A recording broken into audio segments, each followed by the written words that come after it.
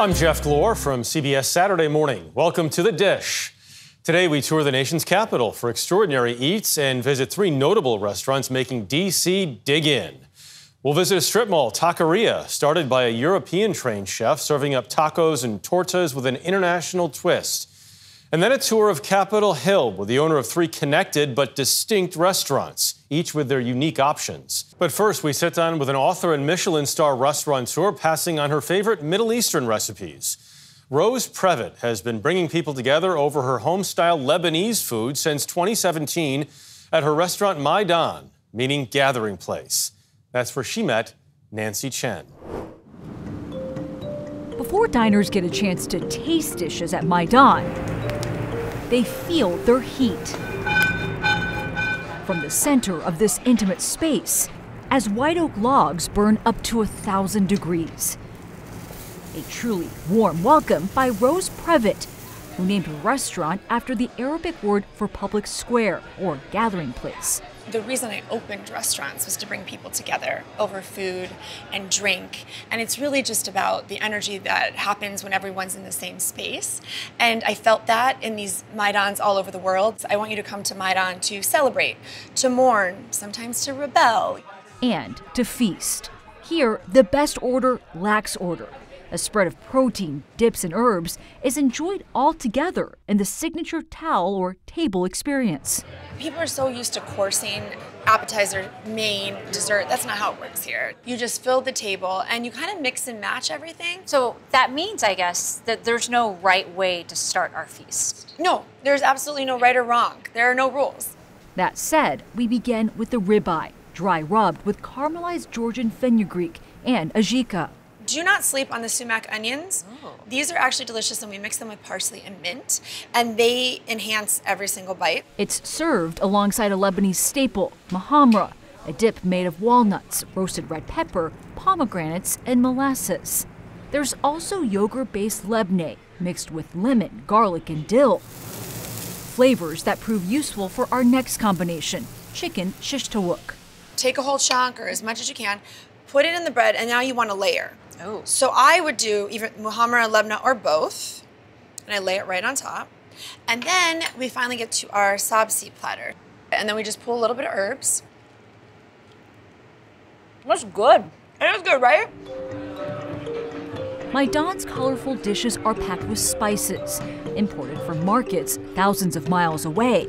Previtt shares their ingredients and stories in her book Maidan, Recipes from Lebanon and Beyond. You note that many of your recipes and your dishes come from parts of the world that are more associated with tragedy and trauma than food. Why is it important for you to change that narrative? I really felt it was, my job almost to come back to the U.S.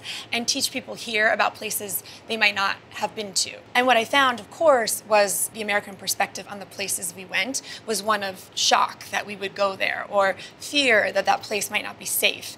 And I was welcomed into homes of many families, and women in particular, who took me into their kitchens and cooked with me and taught me their family traditions. I really think that food and education are the best way to create understanding. Her approach came in part from traveling through more than 24 countries after moving with her husband David to Moscow when he became a foreign correspondent. The 3-year assignment was difficult.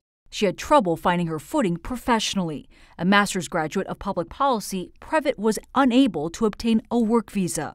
I had never been one to just follow a man. And then all of a sudden I was just at parties and places just talking about David's cool job, and I didn't have anything, so I felt that sense of losing myself. And that is eventually what got me to my true passion. That passion was food, inspired from a young age by her Lebanese-American grandmother and mother in their tiny Ohio town. My mom didn't pass along language. I don't speak Arabic. But what she did do was pass along the food so that we wouldn't forget where they came from. Why do you think food has been so resilient in being passed down across generations when other aspects of culture are not? I think that food is one of the best ways that we hold memory. And for me, and what you'll see in the cookbook, is like food is storytelling. Almost every dish in there has a story behind it. Wanting to share the culinary stories of those she's encountered, Previtt opened her first restaurant after they returned to Washington, D.C., Compass Rose, highlighting street food from around the world. It quickly landed on lists of DC's best restaurants. And 5 years later, as Previtt prepared to open Maidan, she brought a team of chefs for a whirlwind research trip through the Middle East and North Africa. I call it cooking with grandmas. That was our little hashtag. In this part of the world, it tends to be women in the kitchens. And I think they hold some of the most powerful stories, the most powerful techniques. These women in these kitchens have been doing this a certain way for generations. Well, and that's really what this place is about. It was the passion and the spirit of women who cooked for years without any recognition. I mean, they would look at us and kind of laugh like, why do you want to know this again? I'm just going to dash in a little bit of lemon. Previtt also incorporated recipes from her childhood kitchen, where her family would gather to cook and connect. So this is a recipe that's been perfected over decades. Oh, 100%. It's like a staple to everything. A creamy and smooth hummus. It's now one of Maidan's most beloved dishes. So this is like a small lamb shoulder. Especially when topped with simmered pulled lamb. Try to get a whole bite, get hummus and meat. The family recipe and technique enduring the test of time. Previtt holds food as a thread to her heritage and part of an inherited immigrant experience as her family assimilated, with unspoken rules about what was permissible inside versus outside their home. Rules passed down like secret codes. What are those secret codes? Oh, it makes me cheer up a little bit. It was what is passed down. We kind of knew, from my parents, that there were things that maybe other people might not understand, but they wanted us to know. And I think through food and tradition, they were able to impart on us the importance of not forgetting where you came from or who you are. Not so secret anymore. Not so secret anymore. Secret's out. Up next, we visit Capitol Hill, where 3 separate restaurants are one woman's labor of love. Hollis Silverman is the juggernaut behind not 1 but 3 successful restaurants sharing a single kitchen, juggling a cocktail bar and 2 themed eateries. Silverman is hoping to make the restaurant industry safer for staff while creating a welcoming environment for guests. Michelle Miller visited Silverman to discuss the inspiration and challenges of running a restaurant collective. Walk into this space on Capitol Hill, and no matter your taste, mood, or degree of hunger, you've got choices. There's the Italian-inspired La Collina, a cocktail bar known as the Wells. And then the Duck and the Peach, a seasonal twist on new American cuisine, coined with love. So the Peach is a nickname for my daughter, and the Duck is a nickname for my old black lab. So. Get a ravioli to finish, 62. For restaurateur Hollis Wells Silverman, it's a take on the ultimate dinner party. I wanted to do something that was familiar, was a little bit nicer than maybe people could prepare at home, but not too pretentious, so really approachable. We wanted to create kind of small, intimate spaces. But turning an old school in her neighborhood into a passion project wasn't exactly her wish come true.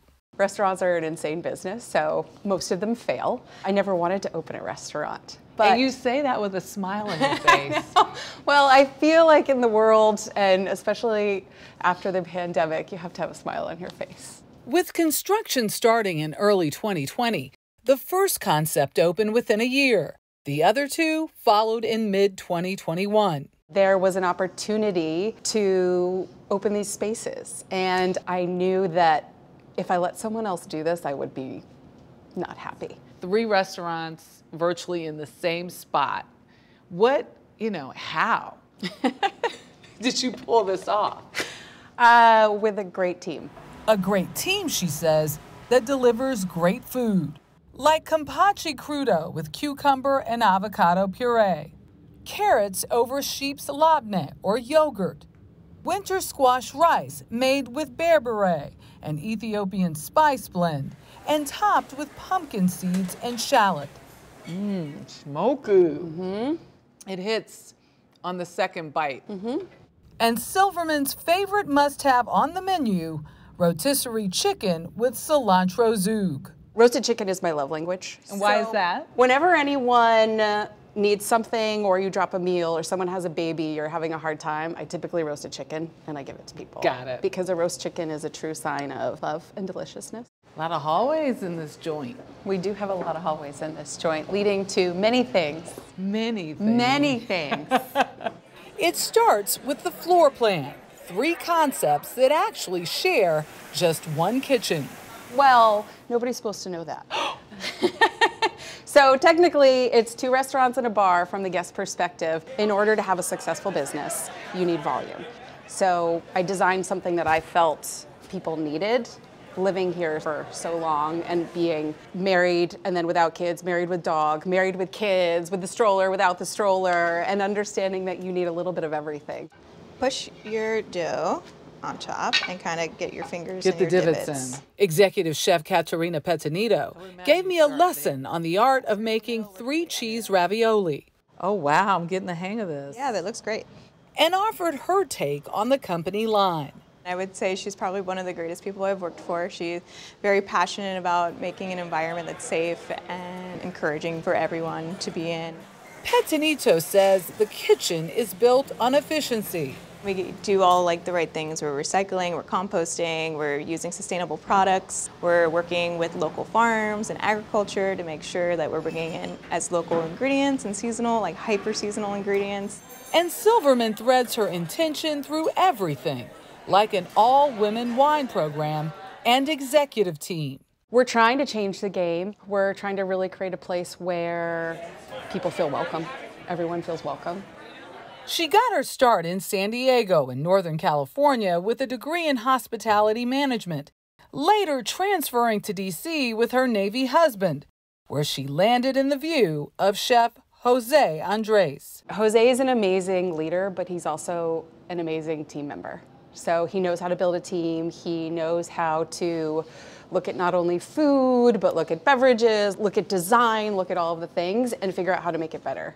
And that's something that not many people do. She would become chief operating officer of his Think Food group, and over 10 years nearly tripled his staff, expanding his local brand into a national empire. It enabled him to take on big problems like world hunger. Silverman is tackling big issues too, on a smaller scale. We're tackling tipping. I think that how tipping started is not great. I think that it leads, unfortunately, to a lot of unhealthy cultures and work environments. So we do a service charge instead. We pay people a higher hourly rate. And paying people what they're worth fosters creativity, as we saw with pastry chef and ice cream queen Rochelle Cooper. And ice cream, I view it as the preservation method. I don't have as many methods of preserving as the culinary team, I would say. We have a lot of fun with it. The team gets creative and comes up with great flavors. Like the dough ball trouble.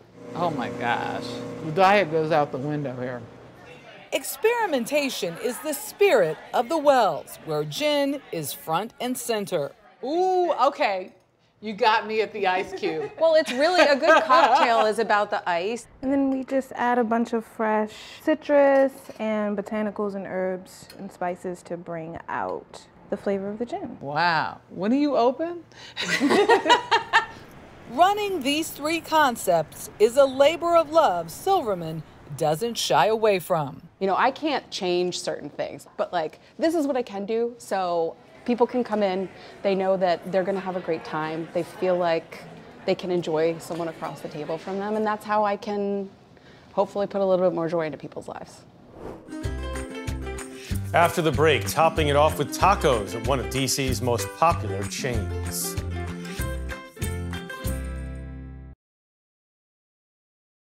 Chef Victor Albisu is the culinary mastermind behind Taco Bamba, a taqueria chain throughout D.C. and in parts of the South, serving fresh tacos with global flair. The chef told Nancy Chen that it was his mother and grandfather who inspired his culinary journey.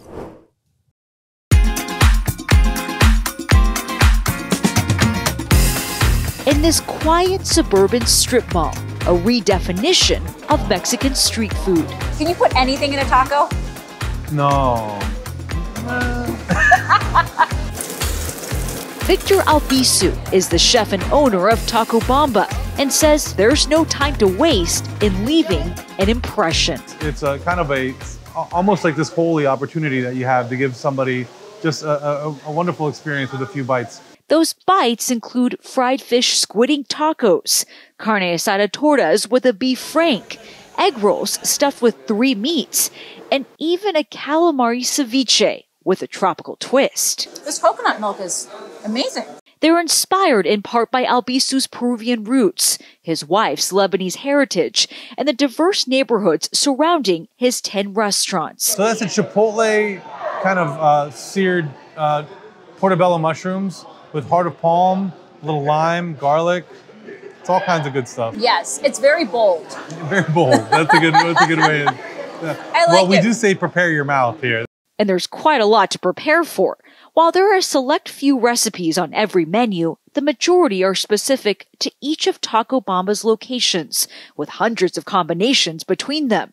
That's the Taco Bamba. Oh, the Taco Bamba. That's the one that started it all. It has grilled steak, chorizo, chicharrones, cheese, pickled onions, grilled guacamole on it. Grilled guacamole? I didn't know you could grill guacamole. Yeah, you just slather it on the grill. I'm just kidding. You grill the avocado. Okay. I get everybody on that. I've been doing that for 10 years. That's when Albisu created the first Taco Bamba, an unexpected detour for a chef who had trained at Le Cordon Bleu, worked at a Parisian Michelin 3-star restaurant, and started his own, Del Campo, an acclaimed fine dining experience in D.C. that became an Obama favorite. Instead, he opened a standing-only strip mall taqueria in Falls Church, Virginia. This is the original location. Yes, the OG. When you opened this place, I heard you didn't even want to attach your name to it. Yeah, at the time it was, this was not the level, I guess, in my mind that I wanted to be known for. And you chose this location because? It's right next to my mother's bodega, Plaza Latina, her Latin market. Turns out Taco Bamba wasn't entirely happenstance. The taqueria just steps from his mother's shop. Albisu started working in the family business at a young age, even making Cuban sandwiches for customers when he was 10. He called it Victor's Deli. I grew up stocking shelves, cutting meat, putting prices on, all that kind of thing. How did that shape you? Well, I got to experience all of this and multicultural food, which kind of changed my life. You know, I didn't realize it at the time. It was kind of a burden at the time, but it became kind of really who I am.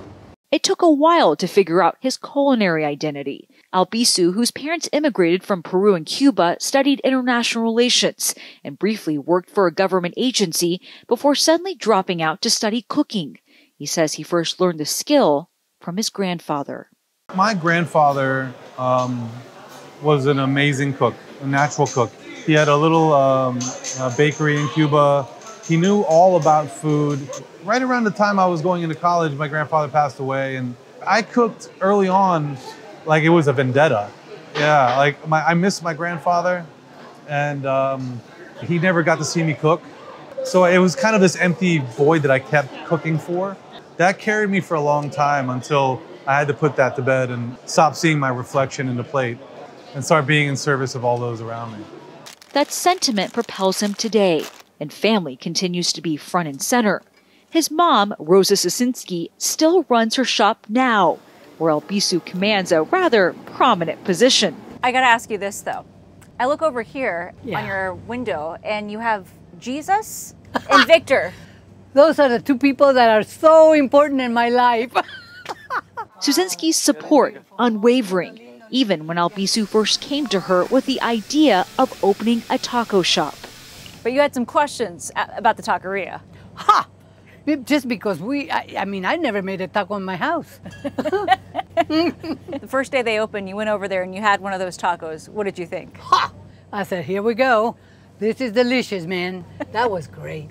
It was incredible. Her influence and handiwork evident in Taco Bamba today. Sosinski's handmade chorizo is used in that signature taco we tried, with secrets not even her son knows. When do I get the recipe? You'll get the recipe in my will. The secret's long been out about Taco Bamba, though, including from a plug by none other than Billy Gibbons from ZZ Top while he was performing in town. We found this joint called Taco Bomba. I've been to many concerts. I don't know how many times I've heard tacos shouted out by someone. And then people are like excited about it. Yeah, it's funny. What did you think when you heard that? It was one of the more surreal kind of experiences, you know, to have your one of your childhood heroes like appreciating what you do. The two have stayed in contact, and Gibbons even lobbied for Albisu to open a Nashville location. It worked, along with more shops in North Carolina and Virginia. Albisu has hopes for more. The strip mall taqueria joint, now a gathering place for communities. I used to plate on beautiful porcelain plates. Yeah. People used to make fun of me for how much I garnish and how much I put into it. Every detail. Every detail. And if somebody grabbed it and moved it, you know, and something fell, it's devastating, you know? It's an ego that chefs have to have in some ways to get started. But over time, it can turn on you. Today, Albisu says his dishes show a different image. I can't see my reflection in a paper plate, right? So we're just in service of the food. We're in service of each other. This is not about me or anybody else. It's about how we grow. An evolution for the young boy who ran Victor's Deli, serving his neighborhood once again. For more stories like these and live coverage of breaking news 24/7, stream us right here on CBS News. I'm Jeff Glor. We'll see you next time for another helping of The Dish.